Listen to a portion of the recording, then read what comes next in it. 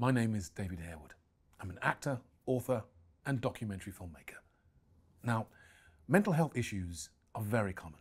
I should know, because when I was 23 years old, I suffered an extremely powerful and mind-bending psychotic episode, which saw me sectioned and hospitalized. It was a very traumatic experience, not just for me, but for the friends and family who had to witness me go through it. Luckily, I made a full recovery and have never needed further medication. But that's not the same for everyone. Some people need lifelong support and understanding. And that's why I'm supporting the BBC's mental health season. It's important that we talk about mental health and well-being.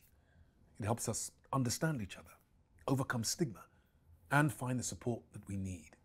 And even though I'm lucky enough never to have had a relapse, I've realized that there are many things that we can do to look after our mental health and well-being. On the Headroom website, you'll find a selection of expert tips, coping strategies, and inspirational documentaries to help you get through the day. Not everything can be fixed quickly or even simply, but knowing that there are people who understand what you're feeling and knowing that there is support out there can help.